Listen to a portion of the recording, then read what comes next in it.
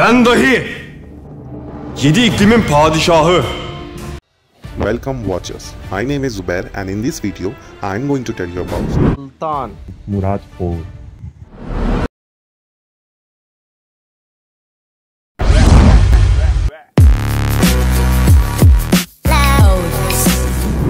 Murad IV was born in Constantinople, the son of Sultan Ahmed I and Kosem Sultan. He was brought to power by a palace conspiracy in 1623 and he succeeded his uncle Mustafa I. He was only 11 when he ascended the throne. Early life. Murad IV was born on 27 July 1612 to Ahmed I and his consort and later wife Kosem Sultan. After his father's death, when he was 6 years, he was confined in Kafes with his brothers Suleiman, Kasim, Bayezid and Ibrahim. Grand Vizier Kemankesh Ali Pasha and Sultan Yahya Effendi were deposed from their position. They did not stop their words. The next day the Sultan, the child of age 6, was taken to IV Sultan Muslim. The swords of Muhammad and Yavuz Sultan Selim were bequeathed to him. 5 days later he was circumcised. Reign. Murad IV was for a long time under the control of relatives, and during his early years as Sultan, his mother's Kosem Sultan essentially ruled through him. The empire fell into anarchy. The Safavid Empire invaded Iraq almost immediately. Northern Anatolia erupted in revolts, and in 1631 the Janissary stormed the palace and killed Grand Vizier among others. Murad IV suffered, suffering the fate of his elder brother Usman I too, and decided to assert his powers.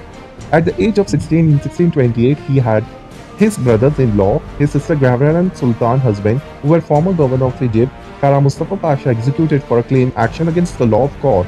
After the death of Grand Vizier Firkis Mehmed Pasha in the winter of Tokat, Hafiz Ahmed Pasha became a vizier and emperor on 8 February 1625. The epidemic, which started in the summer of 1625 and called the Plague of Mehmed Pasha, spread to threaten the population of Istanbul. On average, 1,000 died every day. The people fled to the Okamedeni to escape the plague. The situation was worse in countryside outside of Istanbul. Absolute rule and imperial policies. Murad IV tries to quell the corruption that had grown during the reigns of previous sultans and that had not been checked while his mother was ruling through proxy. Murad IV banned alcohol, tobacco and coffee in Constantinople. He ordered execution for breaking his ban. He would reportedly patrol the streets and lowest heavens of Constantinople in civilians' clothes at night, policing the informants of his command by casting off his discs on the spot and beheading the offender with his own hands. Fire of 1633. On 2 September 1633, the Big Sidivlik fire broke out, burning a fifth of the city. The fire started during the day when a caulker burned the scrub and the ships crawled into the wall. The fire which spread from the 3 branches to the city, one arm lower towards the sea. He returned from Zirik and walked to Abtazil. The Sultan could not do anything other than watching sentences Wazirs, Bostansi and Yenisiri. The most beautiful districts of Istanbul were renewed.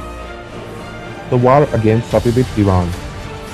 Murad IV's reign is most notable for Ottoman-Safavid war against Persia, that is today Iran, in which Ottoman forces managed to conquer Azerbaijan, occupying Tabriz, Hamadan and capturing Baghdad in 1638. The Treaty of Zuhuf that followed was generally reconfines the border as agreed by the Peace of Amasya and Eastern Armenia, Eastern Georgia. Relationships with the Mughal Empire. While he was encamped in Baghdad, Murad IV is known to have met ambassador of Mughal Emperor Shah Jahan, Mir Zarif and Mir Baraka, who presented 1,000 pieces of finely embroidered clothes and even armor. Murad IV gave them the finest weapons, saddles and caftans, and ordered his forces to accompany the Mughals to the port of Basra, where they set sail to Tartar and finally Surat. Architecture. Murad IV puts emphasis on architecture, and his period many monuments were erected. In Yerevan were both built in the local style. Some of the others include the Kavak Saravi Pavilion, the Miryani Mosque, the Baryam Pasha Dervish Lodge, Tomb, Fountain and Primary School, and the Sarafateh Mosque in Konya. Music and poetry. Murad IV wrote many poems. He used Muradi penmen for his poems. He also liked testing people with riddles. Once he wrote a poetic riddle and announced that whoever came with the correct answer would get a generous reward. Jihadi Bey, who was also a poet from Adrian School, gave the correct answer and he was promoted. Murad IV was also a composer. He has composition called Uzzul Teshri. Family. Very little is known but concubine of Murad IV, principally because he did not leave sons who survived his death to reach the throne. But many historians consider Aytekin Sultan as his consort until the very end of Murad's 17 years reign. When a second Haseki appeared in this record, it is possible that Murad had only a single concubine until the advent of the second, or that he had a number of concubines but single but only two as Haseki. Death. Murad IV died from cirrhosis in Constantinople at the age of 27 in 1640. Rumors had circulated that on his deathbed, Murad IV ordered the execution of his mentally disabled brother Ibrahim, which would mean the end of Ottoman line. However, the order was not carried out. In popular culture, in TV series Muhtasham Yozul Kosem, Murad IV is portrayed by Aytekin as a child and Metin Akdulgur as Sultan.